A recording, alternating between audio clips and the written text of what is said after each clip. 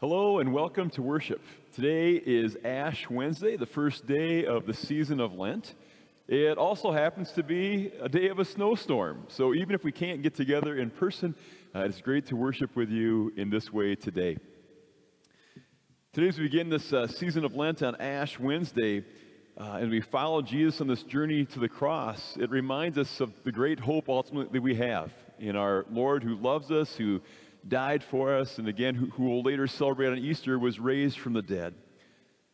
Today, as the name Ash Wednesday suggests, the time was Christians put ashes on their forehead during this worship service. And at the heart of it, that practice reminds us that we are a people who need a Savior and that we have a Savior. Today, Pastor Ben will lead us through that time of the imposition of ashes, but want to let you know that as we gather in person on Sunday, there'll be an opportunity to receive the ashes then. There's a couple things we're reminded of as we have ashes imposed. First of all is of our own brokenness. And we're reminded that we fall short in our relationships with each other and our relationship with God. We're reminded of our need for forgiveness and our need to be renewed and to be restored, and our Lord can do that. We join in those stories from the scriptures of people as showing repentance would put on sackcloth and ashes. The ashes also remind us of our own mortality, that we don't live here on earth forever. And we'll hear those words that sometimes we hear at the graveside, remember that you are dust, and to dust you shall return. As we journey into Lent together, may you also have hope. And those ashes today are put on the sign of the cross, or in the shape of a cross on our foreheads. And we're reminded ultimately that sin and death don't have the last word, but our Lord who loves you has the power to bring us resurrection and renewal. Today, when we do the imposition of ashes, said Pastor Ben will lead us through that. And at home, you can sure use some oil or some water, or just use your finger to trace the sign of the cross. I want to also share that today we're going to celebrate Holy Communion. And as we do that, maybe ahead of time you want to have some wine and some bread ready, or some juice and some crackers as we prepare to share in communion today.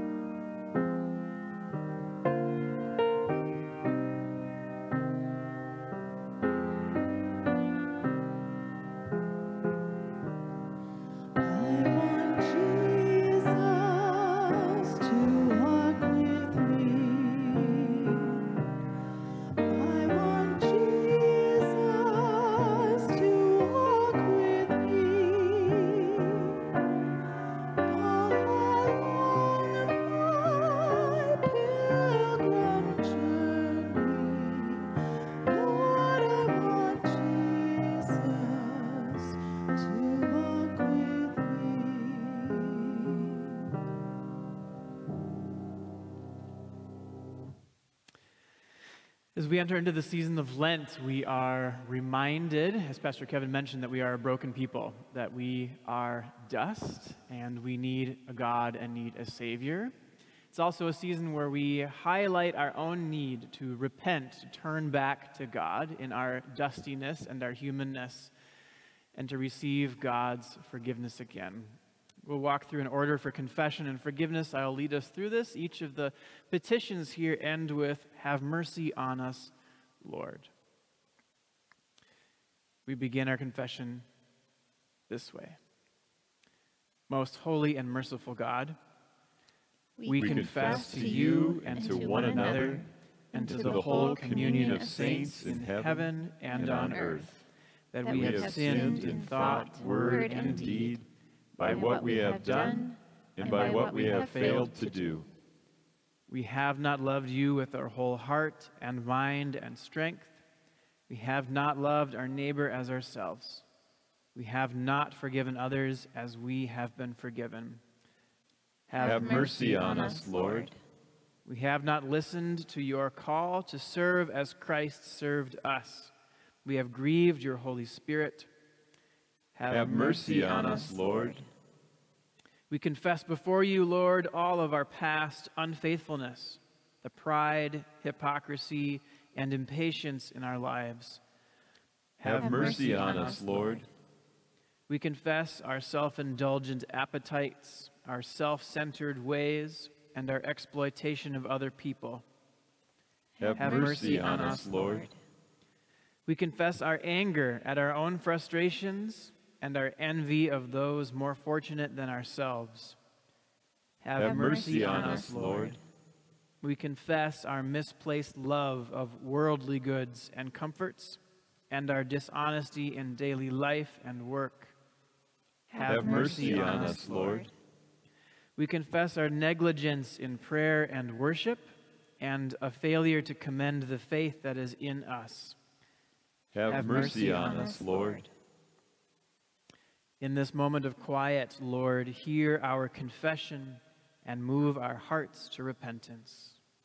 We pause now for a moment for quiet reflection, confession, and repentance.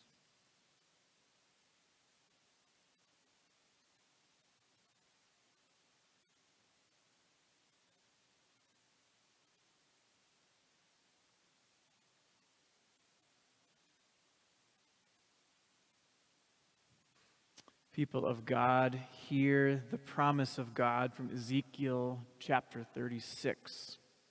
I will sprinkle clean water upon you, and you will be clean. From all of your idols I will cleanse you. A new heart I will give you, and a new spirit I will put within you. I will put my spirit within you and make you follow my statutes. The promises of God are true. Jesus Christ bore our sins in his body on the cross so that we might be dead to sin and alive to all that is good.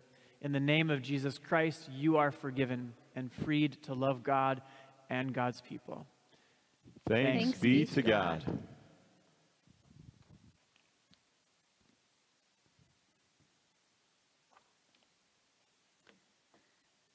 Our Ash Wednesday gospel comes from Matthew chapter 6. Jesus said, "Beware of practicing your piety before others in order to be seen by them, for then you have no reward from your Father in heaven. So whenever you give alms, do not sound a trumpet before you as the hypocrites do in the synagogues and in the streets, so that they may be praised by others. Truly, I tell you, they have received their reward. But when you give alms, do not let your left hand know what your right hand is doing, so that your alms may be done in secret, and your Father who sees in secret will reward you. And whenever you pray, do not pray like the hypocrites, for they love to stand and pray in the synagogues and at the street corners, so that they may be seen by others. Truly, I tell you, they have received their reward. But whenever you pray, go into your room and shut the door and pray to your Father who is in secret, and your Father who sees in secret will reward you. And whenever you fast, do not look dismal like the hypocrites, for they disfigure their faces so as to show others that they are fasting. Truly, I tell you, they have received their reward. But when you fast, put oil on your head and wash your face, so that your fasting may not be seen by others, but by your Father who is in secret. And your Father who sees in secret will reward you. Do not store up for yourselves treasures on earth, where moth and rust consume and where thieves break in and steal. But store up for yourselves treasures in heaven, where neither moth nor rust consume, and where thieves do not break in and steal. For where your treasure is, there your heart will be also." This is the gospel of the Lord. Thanks be to God. Grace and peace to you, siblings in Christ, from Jesus, who is our greatest treasure. Amen. In that gospel passage I just read, Jesus tells the crowd gathered around him that where your treasure is, there your heart will be also. And if we'd been able to gather here in the building today, I would have invited the kids and anybody else who wanted to do a little hunt, to look around for some hidden gems. They would have looked something like this. We would have gathered them up and then brought them to my treasure chest up here, placed them in there, and talked about all of the treasure that God gives us. Some of that is what we usually think of when we hear the word treasure. Maybe you have actual jewels in your possession, or money, or special items, things that have a lot of value. A lot of the treasure that God gives us, though, is not money. It's the people who love us, the skills and the talents that are unique to us, the time and the energy we have, the homes, the food, the clothing that are ours. If we started on a list of everything that God gives us, all of those treasures, that list would go on for a very long time. As you've heard, today's the first day in the season of Lent, and one of the purposes of Lent is to spend some time thinking about what we value and how that shapes our lives.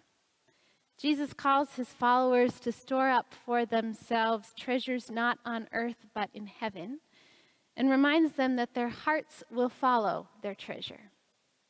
And Lent gives us the chance to pause and to ask, what does Jesus mean by treasure? What are the treasures that we are storing up? And what does that have to do with our hearts?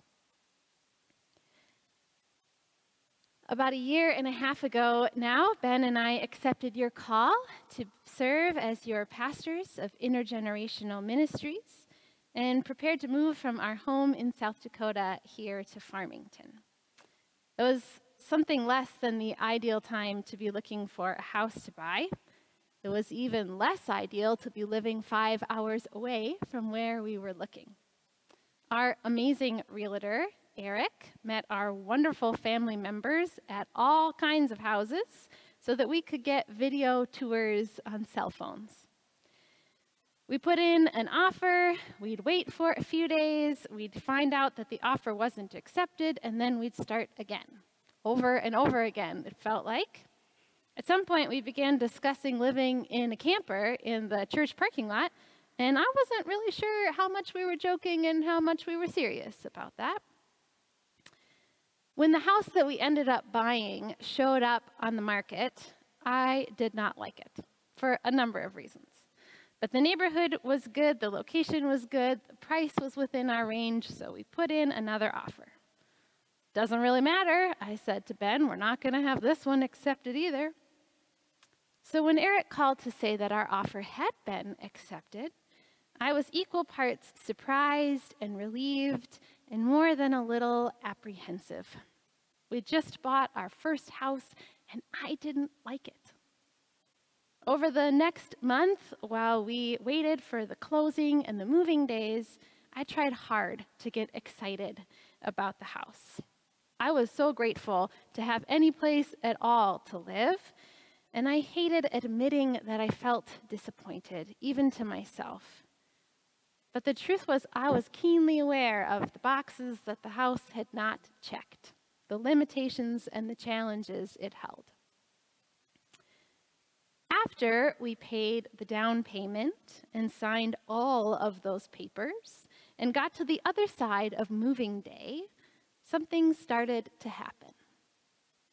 As I unpacked box after box and slowly filled the house with cherished belongings, as my children filled the house with their laughter and play, as Ben and I put more time and money and effort into house and yard projects, my feelings about the house began to change.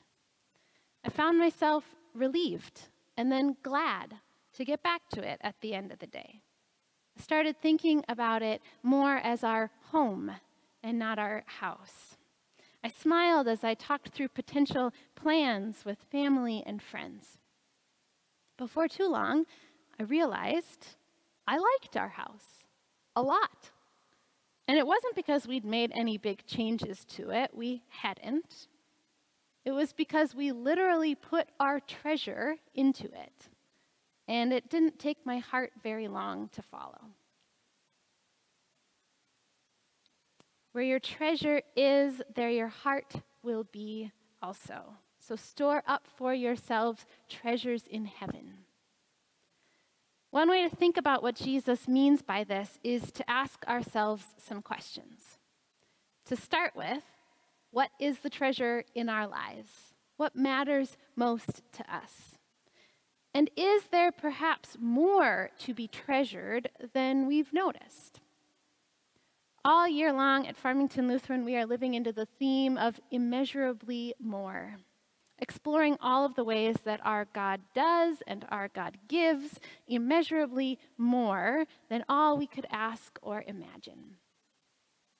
A good exercise for the season of Lent would be to expand your awareness of how much God provides for you, just how rich your treasure trove is.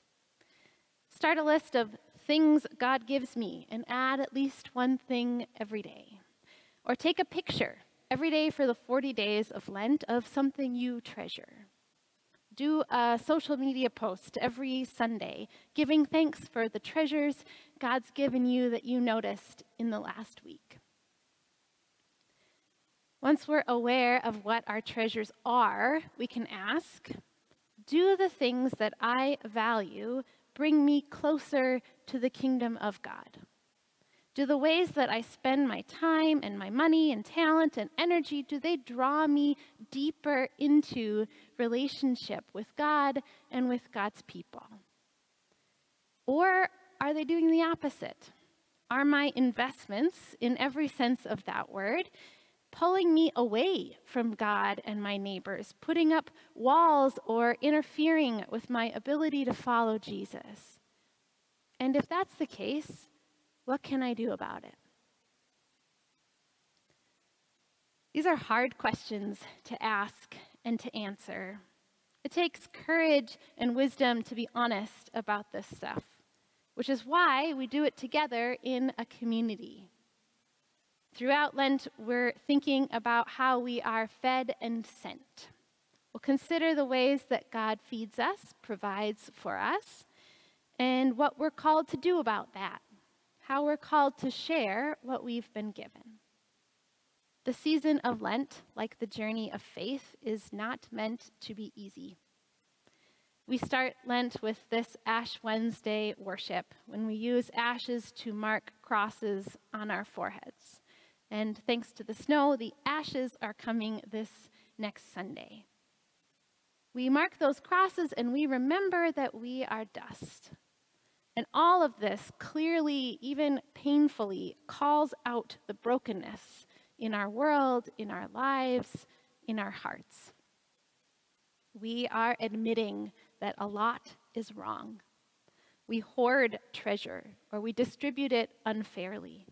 We value the wrong things. We use the treasure that we've been given to build walls instead of bridges, or we allow it to distract us from God rather than draw us back to God. The cross on our foreheads reminds us of this brokenness, of all of the death-dealing forces in the world. But the cross is also the ultimate symbol of the power of God's love to set things right. The cross reminds us that God doesn't just give us treasure, God treasures us. Just like we put our treasures, our time and talent and money and energy into our homes, our loved ones, our jobs, our hobbies, God puts God's treasure, God's time and talent and energy into us. God loves you and me and the whole world so fiercely that God dies on a cross and rises again to make sure that life wins and that nothing can ever stand in the way of God's saving, redeeming love for all creation. That cross on your forehead tells you that God treasures you. And where God's treasure is, there God's heart is also. God holds you in God's heart. From the moment that God breathes life into you until the moment you enter into life everlasting and every moment in between. There is no greater treasure than that promise. May it settle into your heart and bring you peace, and courage for this Lenten season and beyond. Amen.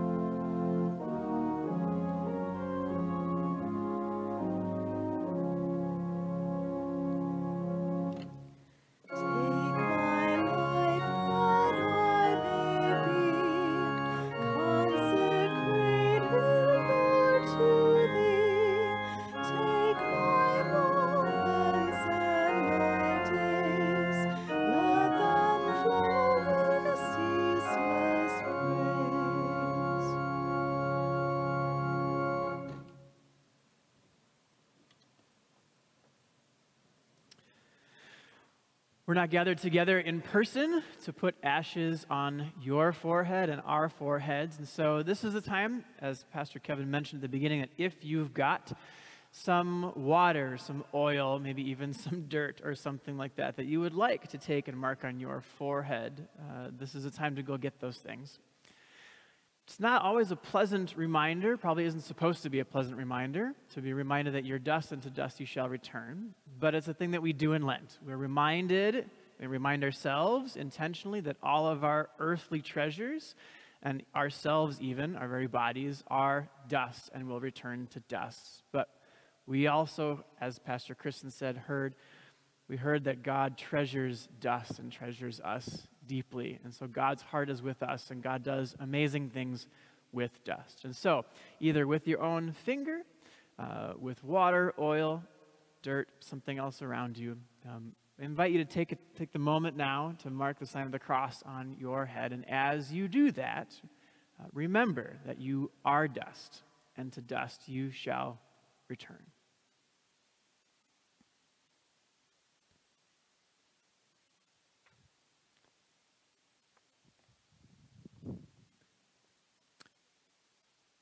People of God, as we were reminded how God indeed treasures us, our offering time is a time to respond back to God with thanks, and time to give our offering that also is what fuels our mission and ministry. And I think back to early pandemic times, how you responded and gave online and through automated giving. And today's another one of those days, maybe we're not gathering in person. And so thank you for your intentionality and your offerings. With you go through the link today to give online, to set up automated giving, whatever it may be. I think of whether it's worship services that we are able to do through the live stream or in person, our faith formation, like the also the Lenten Mentor Program, all those different ministries that happen in these walls and out in the community happen because of your offerings. And so thank you for taking a moment now to reflect on how you want to offer to give God your thanks and to further this mission and ministry. Thank you.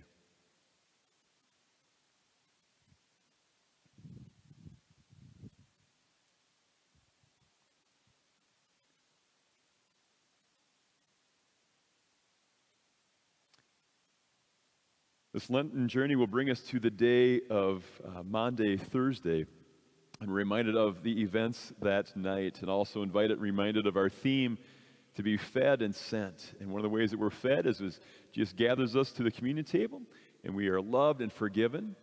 We receive the body and blood of Christ, and then we're sent out to join in God's work in the world.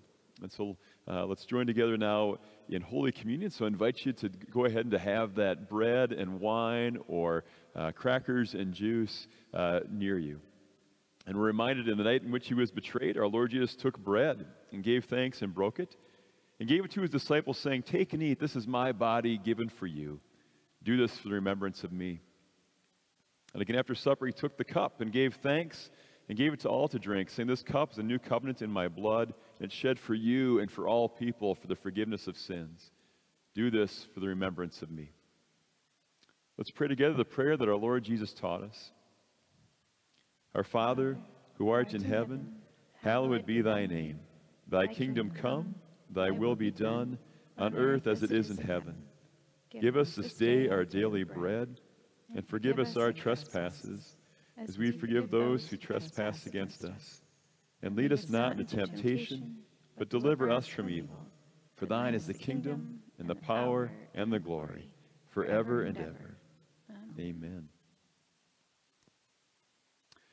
I invite you to take that bread or that cracker and hear this promise that this is the body of Christ given for you. And I invite you to take the wine or the juice and receive it with this promise that this is the blood of Christ shed for you.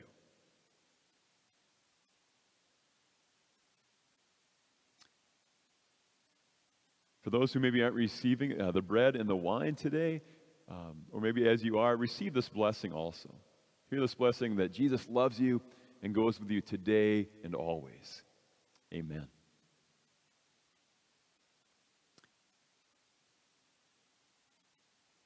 As you receive that blessing, receive this communion blessing today as well. That may the body and blood of our Lord Jesus Christ strengthen you and keep you always in God's grace.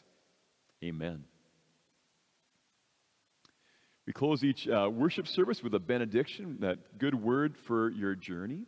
And so I invite you to receive this benediction tonight. The Lord bless you and keep you. The Lord make his face shine upon you and be gracious to you. The Lord look upon you with favor and give you peace. In the name of God, the Father, Son, and Holy Spirit. Amen. As we are sent out to join in God's work in the world, may you go with this dismissal. Go in peace and serve the Lord. Thanks be to God.